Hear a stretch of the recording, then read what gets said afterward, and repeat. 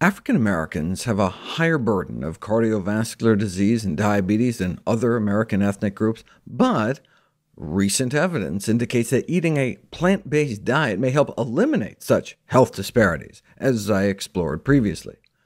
African Americans as a group tend to have the highest reported meat consumption and the lowest vegetable consumption, and part of this is access, but this article detailing the experience of a Morehouse lifestyle medical clinic noted that there also appears to be an issue with aspects of the African American food culture. Enter the Regards study, the reasons for geographic and racial differences in stroke study. The study found that regardless of where African Americans live in the United States, they are much more likely to consume what the researchers called a Southern diet, which is a dietary pattern characterized by added fats, fried foods, eggs, organ meats, processed meats, and sugar-sweetened beverages. They found that this type of dietary pattern mediates the majority of the racial disparity. Adherence to the Southern dietary pattern increased stroke risk by 39% in Black Americans. In contrast, the greatest benefit was seen among participants who followed a more plant-based dietary pattern, which conferred a 29% lower stroke risk. Same thing with heart failure. Eating more plant-based was associated with a 41% lower risk of heart failure, while the Southern dietary pattern was associated with a 72% higher risk, and this is after controlling for things like education and income. Death from kidney disease. Same thing, more plant-based linked to lower risk of mortality, whereas eating closer to the Southern diet associated with a greater risk of kidney disease mortality. Those eating more Southern-style diets likewise had a 56% higher hazard of acute heart disease. This finding was particularly interesting. Dietary patterns and the risk of sepsis. Sepsis is the syndrome of body-wide inflammation triggered by infection, and is a major public health problem. That's how an infection can kill you.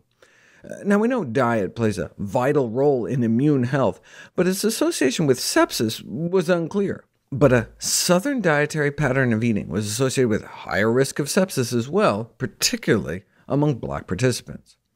What about cognitive function? Once again, greater consumption of the Southern dietary pattern was associated with worse outcomes, lower scores on the assessments of each of the cognitive domains like learning and memory, whereas greater consumption of the plant-based pattern was associated with higher scores. Here's the data on learning. The more plant-based people ate, the better they were at a learning task. Meanwhile, the more Southern-style people ate, the worse they were at learning. Same thing with memory. Better, the more plant-based; worse, the more Southern-style. It is therefore possible that the increased prevalence of Alzheimer's in African Americans could be partially reduced via dietary modification.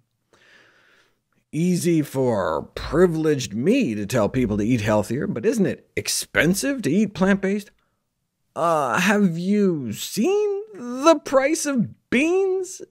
There's this common misconception that plant-based diets are more costly than animal-based ones, so proper education will be needed. A vegetarian diet could result in approximately $750 per year in savings, so healthier and cheaper. What would you do with an extra $750 in your pocket? Not to mention all the healthcare cost savings. I mean, a plant-based dinner consisting of red beans, brown rice, collard greens, sweet potato, and cornbread could feed a family of 4 for under $12, or $3 per person. Check it out. Some of the healthiest foods on the planet are some of the cheapest foods. Such a meal would not only be cost-effective, but nutritious, providing a mountain of nutrition, plus a host of antioxidants to protect against various diseases like heart disease and cancer. Here's the Save $750 a year eating more plant-based study. Why? Because you're cutting out meat, poultry, seafood. And when one considers total grocery costs, animal products can be the most expensive components, costing more than double the cost of a serving of vegetables or legumes like beans, split peas, chickpeas, and lentils.